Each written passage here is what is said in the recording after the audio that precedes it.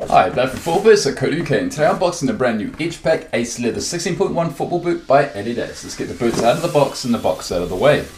So featuring kangaroo leather uppers, the Etch includes a Whiteout X15 range as well.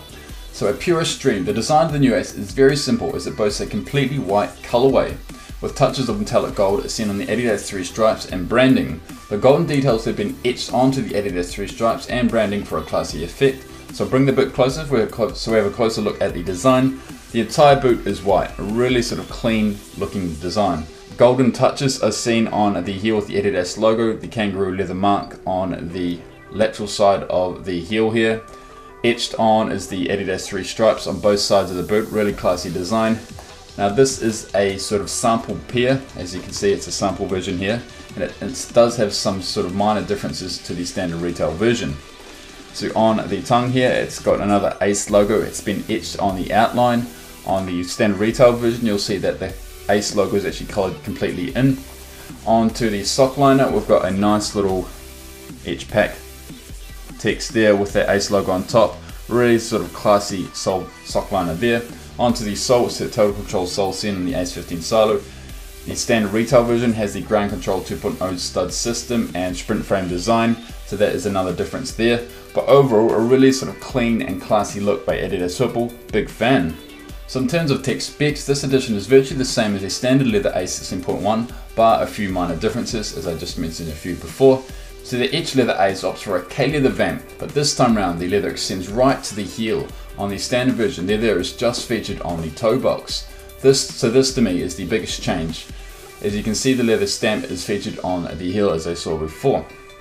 So in hand, the K-leather is actually quite soft. It's not super soft, it's not as soft as some of the other K-leather vamps I've felt before, but it's certainly quite soft. Another difference is that we see fewer stitching lines on the toe box. The standard edition uses 4 horizontal lines of stitching, while this edition just uses 3. So performance wise, this may mean it may flex differently on the toe box, which may mean it feels slightly different in that region, but no big deals there. So you've only got 3 stitching lines, so I'll just bring it closer. So 1 here, 2 there, and 3 there. On the standard leather edition, we've got 4, so it's 1, 2, 3, 4. So in the standard edition, it's probably going to flex a lot easier than this one. You're going to flex that boot in that region there. So yeah, it may feel slightly different in the toe box. So the tongue itself is again made of K-leather and features memory foam for a very comfortable fit straight out of the box. A central lacing system is used rather than an off-center lacing system used on the Ace 15 Silo for a more traditional fit. So this version uses the hard ground Total Control sole used on the Ace 15.1 Silos. The standard version will use the sprint frame and Ground Control 2.0 stud system, which is much lighter and flexible. The Total Control sole uses a total of 46 conical studs for use on firm and artificial ground surfaces. The sole and thus uses an internal heel counter rather than an external heel counter seen on the standard retail version. Further touches see several suede linings applicated inside these boots on the sock liner and on the heel lining, which will aid that comfortable and traditional feeling inside these boots. So I'll just whip out the sock liner here so we have a look at it. So as you can see, it's pretty classy sort of sock liner, white out with that sort of Etch on the heel there. Pretty standard in terms of sock liners. So fit wise, you should expect a wide yet locked down fit in these boots. This boot uses the Total Control sole as I mentioned before, so you experience a wider fit in these specific boots, but in the standard edition it should be slightly more narrow. True to size is definitely the way to go with these boots. So we advise you that there is no NHD or non-slip grip applications on the upper, it's purely K-leather. So first impressions, we feel this is a classy release by the German brand. The design of the white and gold makes these boots a purist dream. Personally, I wouldn't get close to wearing a whiteout boot based on durability issues.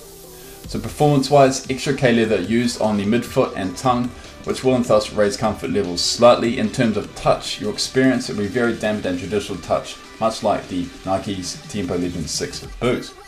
So the Etch Cleats are limited edition, so get in quick if you want to get your hands on a pair. There's also a Whiteout X15 launched as part of the Etch as well. There's also a black fluid pack for the Ace and the X, really classic designs as well. I'm a big fan of those blackout boots as well as these whiteout boots. Preferably I would wear a blackout boot over a whiteout boot, but that's just my personal opinion. So big fan of this boot overall. Any questions, leave in the comments section below.